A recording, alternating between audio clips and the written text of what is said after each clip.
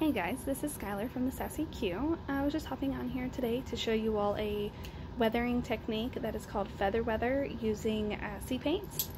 So if you could, please like and subscribe to my channel.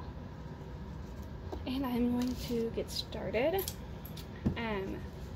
With the sea paints, we are going to use the Secrets line, which come in little bottles like this. They are more of a medium coverage than their paint, which is a full coverage. But the Secrets can be used in several different ways. They can be used as a stain, a highlighter, a glaze, a paint. They can be used to distress like I'm doing right now. And it doesn't take much for what we're going to do. Just pour it a little bit out. I'm going to start with Southern Secret here on our white. For this technique, it is called feather weather. So we are going to use very, very light brush strokes. Your hand is going to be like light as a feather. I've got a little bit on my brush, very, very little. I dabbed most of my extra off because we want this to be light as a feather when we go across it. And I'm literally just going to take it and drag it across the board very, very, very lightly.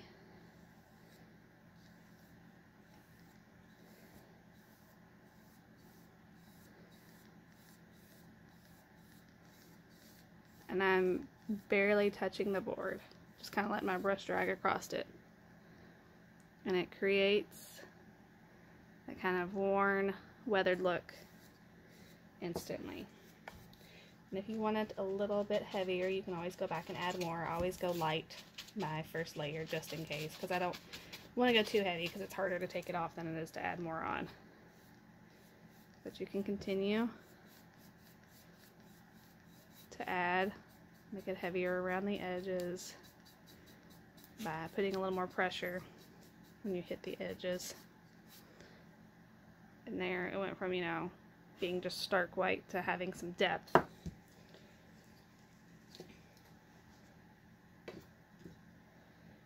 Move this around. For this next one, I'm going to use Beach Wash Secret. It's kind of a off-white kind of color, kind of a little darker than a cream. And what's absolutely amazing about these Secrets is how quick they dry. And I'm going to show you. Let me dab some of my extra off here of my beach wash. Again, very, very little. I probably still have too much on my brush. Maybe not. That was a little more wet. I'm going to take it across here.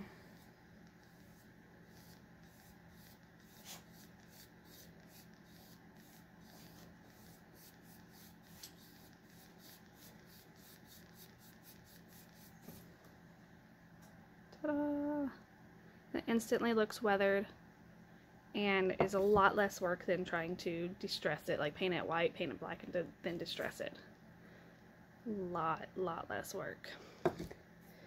Now, saying how quickly these dry, we just painted this one.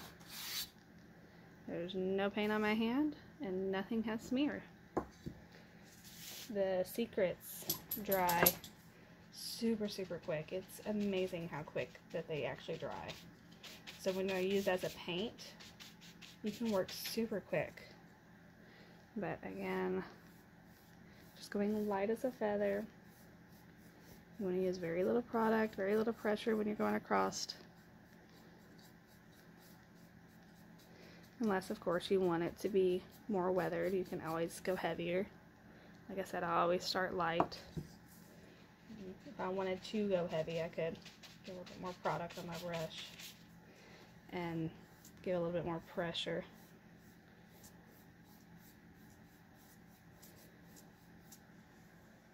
To go for a heavier, distressed look. Another thing I love doing with these is layering colors.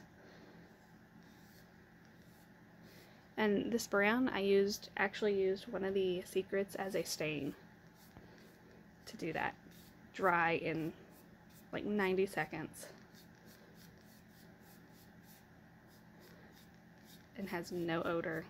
Like normal stain does. But there's that. Let me use Ship Deck Secret for my dark colors. For my dark, I should say, not my dark colors. Make my plate. Alright.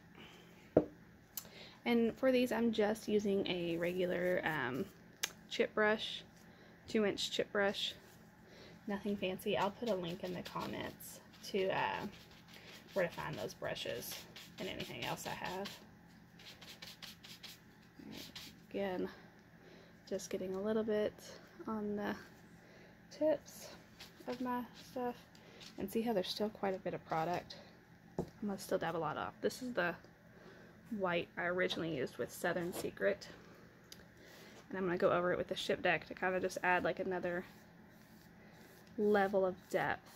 I'm gonna do it light, so I still want to be able to see some of that Southern Secret pop through.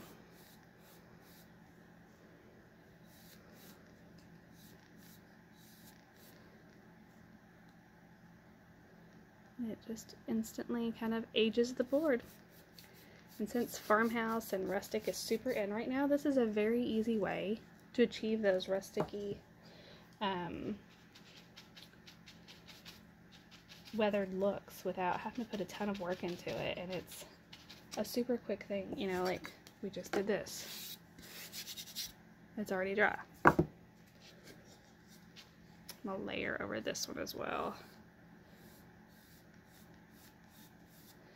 And since this one has a darker background, I am going to go just a little bit heavier with my hand so it'll show up a little bit more.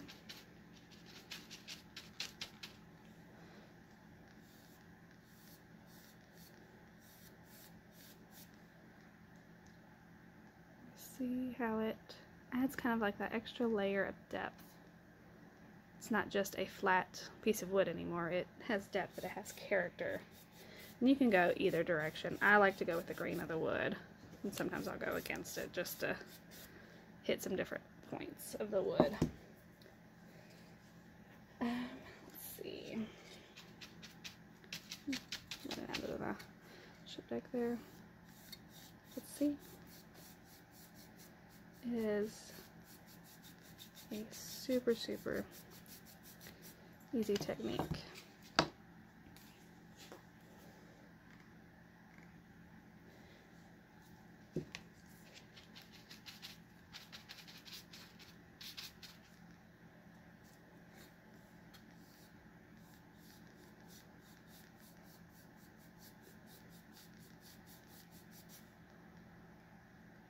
Just to give it a little bit of wear and tear. If you wanted to go heavier, you can. I just like the light. But it's something super simple, and it changes the way the wood looks completely. Right here I have one I did the Waxless Wonder technique on. I'll put a link in the description on how to do the Waxless Wonder with sea paints. But here I have one that I did actually like hand distress with that technique. I'm going to go over this one a little bit heavier.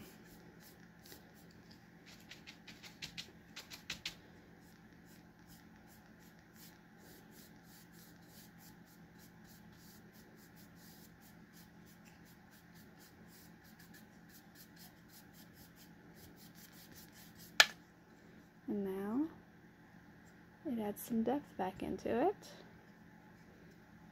I just think it's a really neat technique.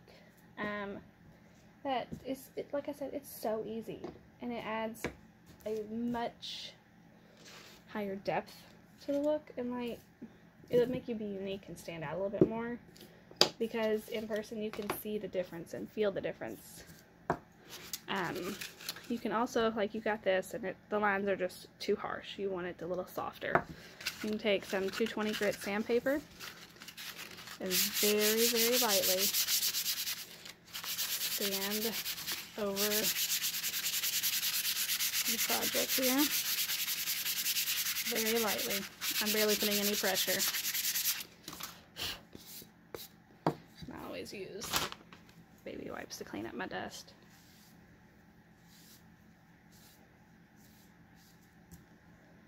You can knock some of the harshness back down and soften it back up. Bring a little bit more of the base color back out by doing that. Like I said, it's just a super, super simple way to weather and age your wood. And I used just the Sea Paint Secrets, or the Sea Glazes, for this technique. If you could, please like, share, subscribe to my channel, and I will drop links in the description below with the chip brushes, the video to the Waxless Wonder technique, and a link to the Sea Paints webpage. Thank you so much for watching.